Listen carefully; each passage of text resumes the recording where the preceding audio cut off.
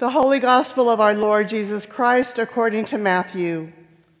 Glory to you, Lord Christ.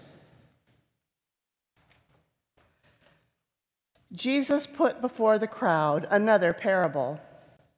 The kingdom of heaven may be compared to someone who sowed good seed in his field.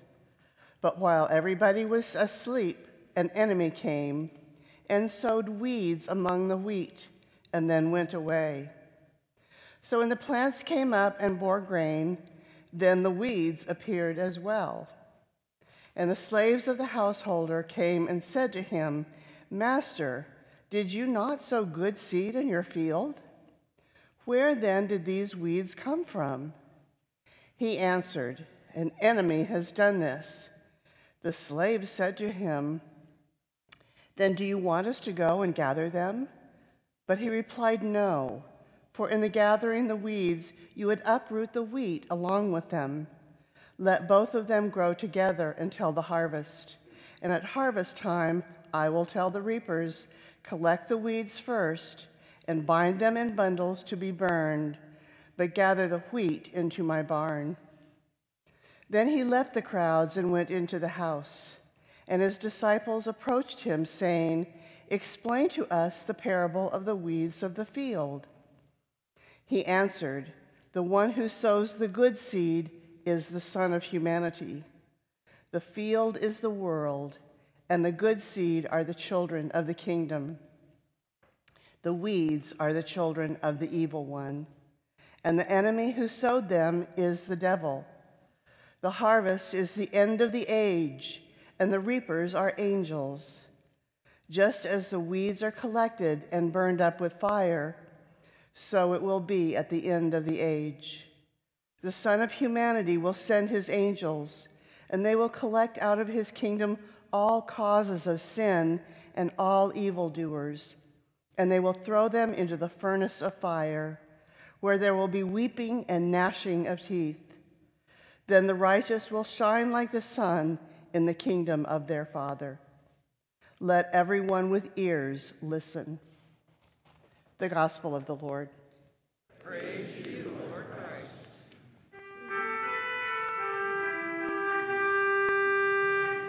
Alleluia, alleluia,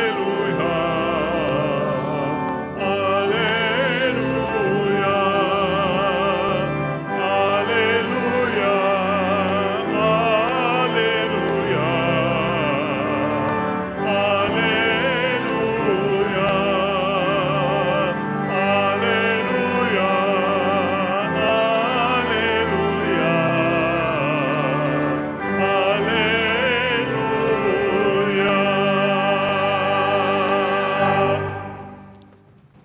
God of all grace and tender, fierce mercy, I speak in your name and in your presence, asking that my words would be pleasing to you, guided by your Spirit, and that the hearts and minds of your people would be open to you. Through Christ our Lord, I pray. Amen. Amen.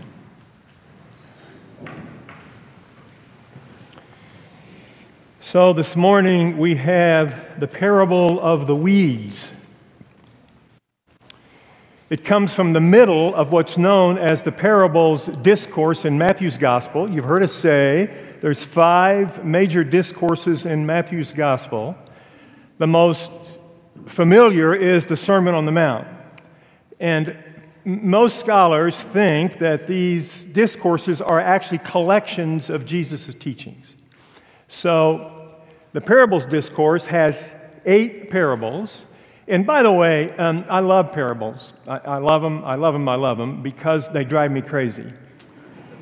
And I'll say a little more about this later, but a parable is designed to shock us and surprise us and get our attention in a different way. And so I like it, and I like it that even when Jesus explains the parable, there's so many questions left unanswered. And that's just the nature of parables. They're enigmatic sayings, they're riddles, they're wisdom sayings, they are, hang on just one second. Proverbs, riddles, enigmatic sayings, wisdom sayings. So, We have 8 of them in one chapter. The whole chapter is basically 8 parables. Now I'm going to give you a quiz. Don't you love it? I'm going to give you a test, and I'm not going to ask you to raise your hand except at the end. But remember something. Y'all remember Mr. Miyagi in the Karate Kid movie? Yes, yes, yes. Okay. So many great sayings of Mr. Miyagi. One of them is, "No bad student, Danielson, only bad teacher."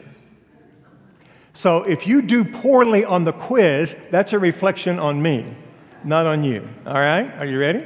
So, of the 8 parables, I want you to imagine remember how many of them you actually know. The first parable is the parable of the sower. The second one is the parable of the weeds, which we have this morning. Third is the parable of the mustard seed. Then the parable of leaven. Then the parable of the treasure hidden in the field.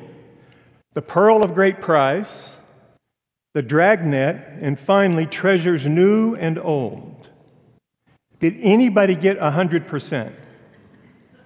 Yes, a few. All right, I love it. Robert, we have less work to do than I thought. Some of them got it. All right, it's good. It's good.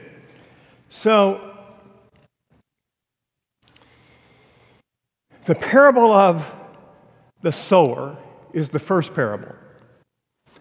And I, along with many others, think of the parable of the sower, which we had in last week's text, as a parable about parables.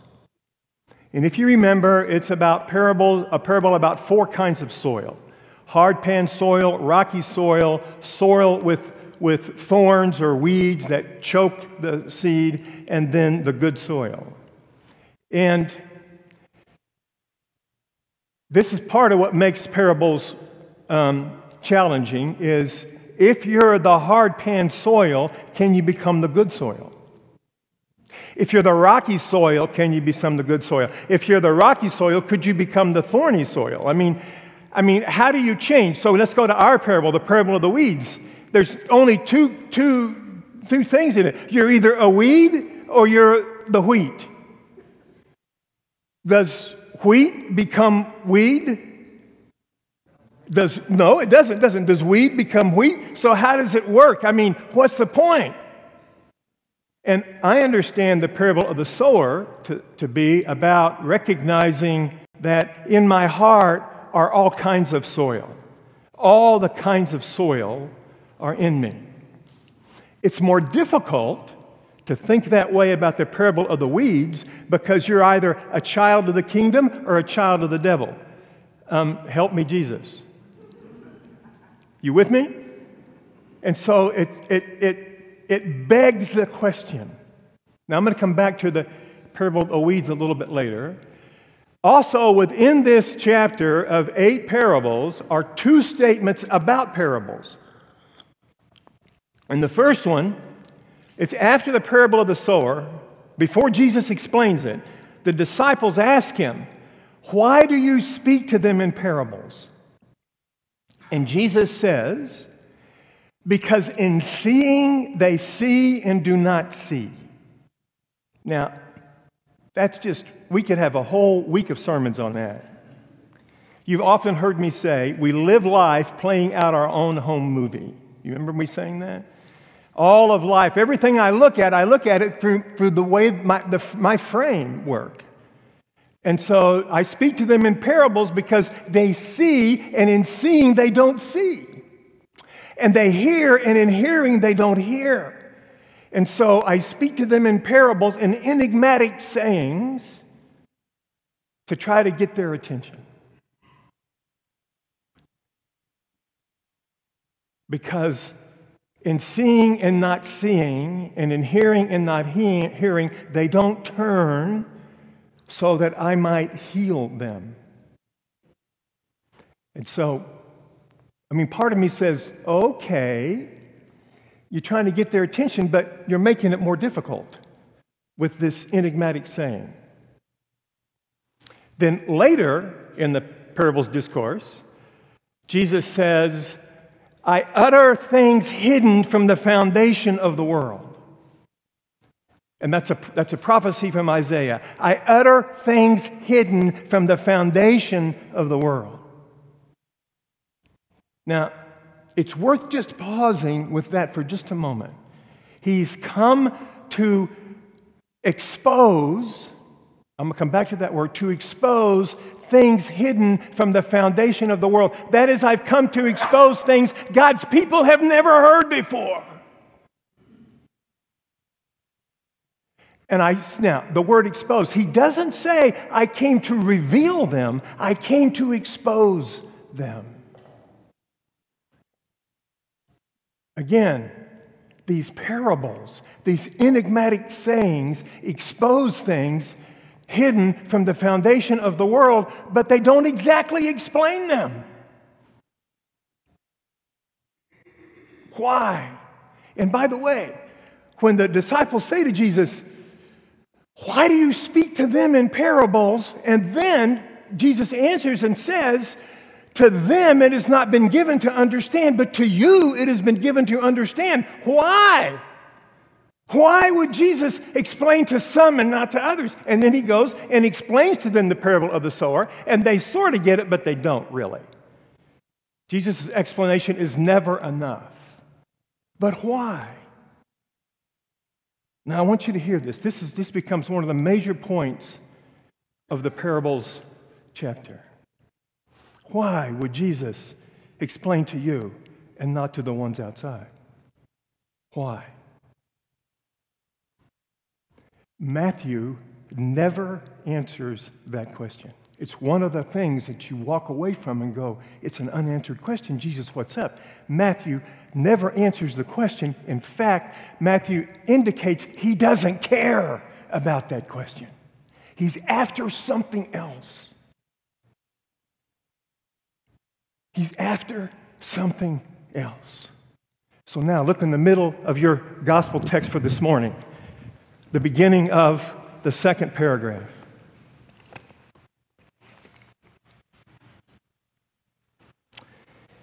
Then Jesus left the crowds and went into the house.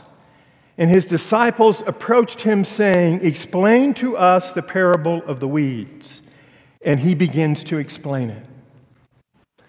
So again, those that are outside don't get Jesus' explanation. The ones that enter the house with him get Jesus' explanation. What's up with that? Thank you.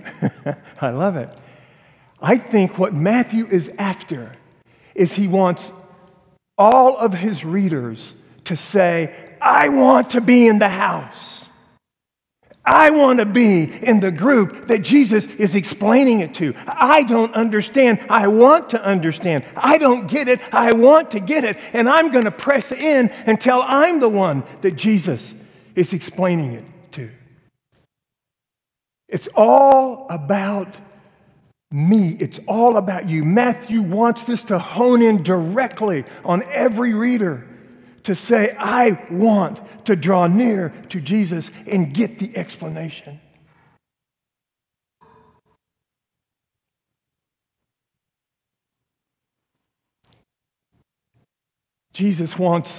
Matthew wants every reader to say, what's the soil in my heart? Draw near to Jesus and get help with that. Matthew wants every reader to say, I'm sorry, just a moment, I'm going to talk about judgment. Matthew wants every reader to be scared. Judgment is coming. Am I the wheat or am I the weed? And I want to draw near to Jesus so I can know what it means to be the wheat and how to be the wheat and not be a weed. Because, and this is, none of us like this. Is there a judgment? Is judgment coming? Let me ask you something. Does judgment come every day in your life pretty much? Doesn't all of life have judgment?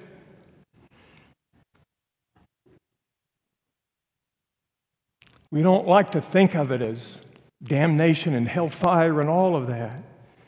And Jesus references it many times.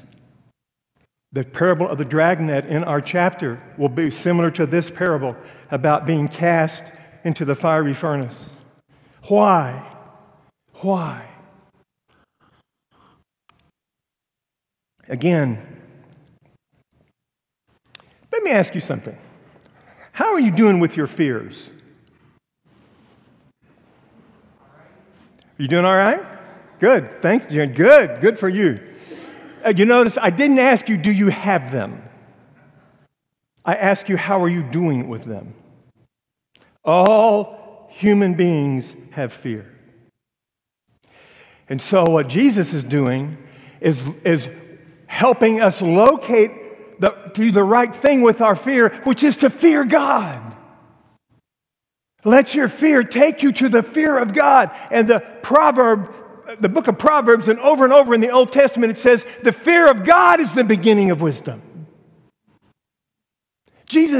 Matthew, they're not answering the question of this whole issue we have about judgment and all of that. They're trying to get the attention, Jesus, of every hearer and Matthew of every reader. Fear God. Fear God. It's the beginning of wisdom. And then, draw near to Jesus, the one who draws near to you. The God who has come to be with us, the God who has come to forgive us, the God who has come to die on the cross for us, the God who has come to say, I'm here to be with you, I'm here to be for you, and realize that's the one who is the judge of the world, the judge of me and the judge of the world. Enter that relationship. And so, in the early section of the parables discourse, when the disciples come to Jesus and say, why do you speak to them in parables? And Jesus says, to you it has been given to understand those that draw near. That's what Matthew and Jesus both want. In this text we have this morning, when Jesus goes away from the crowd and pulls his disciples into the house and draws them near, that's where we begin to meet Jesus who loves me. And interestingly for Matthew, it's never Matthew's story that answers the questions. Matthew's story directs us to Jesus who answers the questions. Matthew's story doesn't answer the questions. Matthew's story directs us to Jesus who answers the questions, and he answers by entering into relationship with us. And in that relationship, we have the chance to discover the other great piece of wisdom. The fear of the Lord is the beginning of wisdom. Perfect love casts out all fear. Perfect love casts out all fear. If you are afraid, it means you are not perfected in love, the letter of John says. And so what Jesus is after and what Matthew wants for every reader is not some theory and not some theology or not some philosophy, but Jesus, turn to him and meet the God who is for you. And all the parables, no, they're all different, but the message of the parables discourse, this is the emphasis.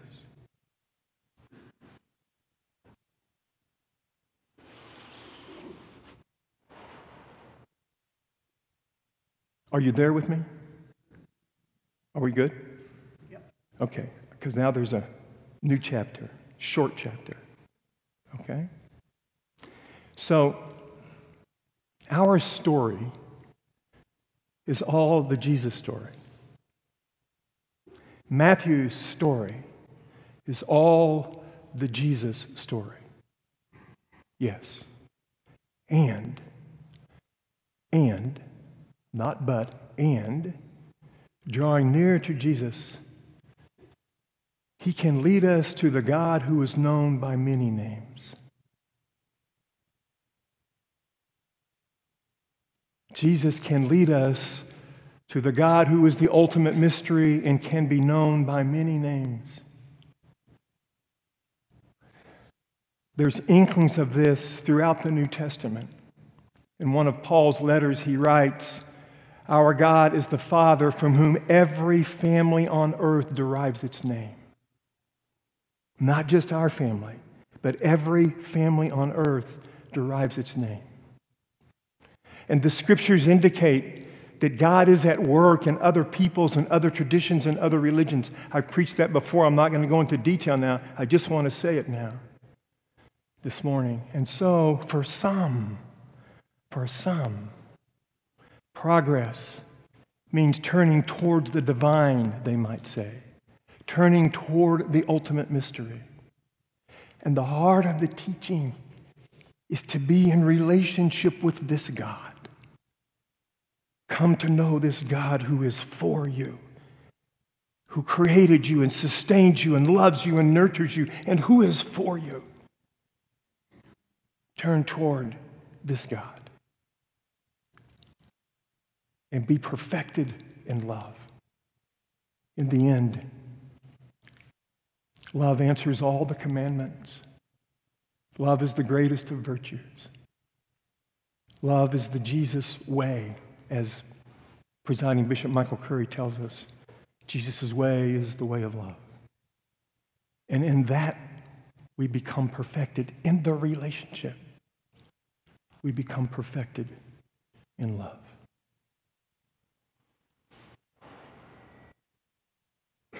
Amen.